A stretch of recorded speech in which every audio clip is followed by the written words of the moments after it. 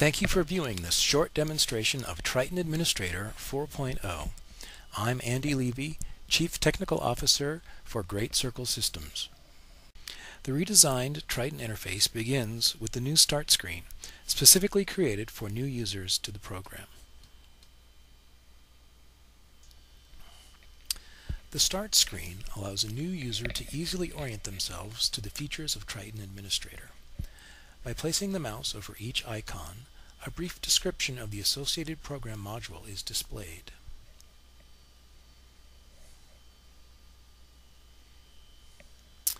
More experienced users may simply click the Do Not Display Again checkbox to skip past the Start screen when starting Triton. Let's move on to the Triton Administrator home screen by clicking on the Work List icon. To begin, we'll review the basic layout of the home screen. At the top of the page is the new Tool ribbon, common to all modules, featuring mouse over help to make it easy to learn the purpose of each button.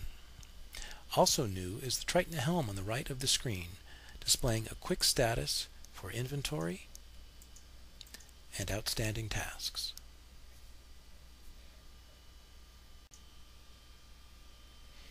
On the bottom left of the screen is the shortcut bar for easily and quickly switching between program modules,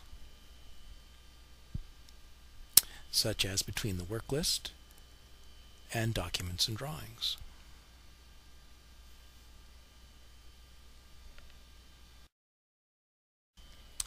Let's finally draw our attention to the center of the screen, where all the real work is done.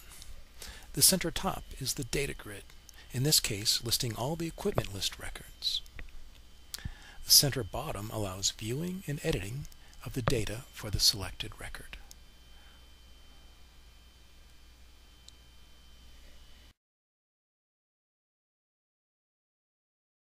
The page elements can easily be manipulated. Examples of this include hiding the data entry panel to reveal more records, and once the wanted record is found, showing the data entry panel again. Various elements can be pinned to the screen or docked, as desired. Here we pin the Triton helm and dock the shortcut bar.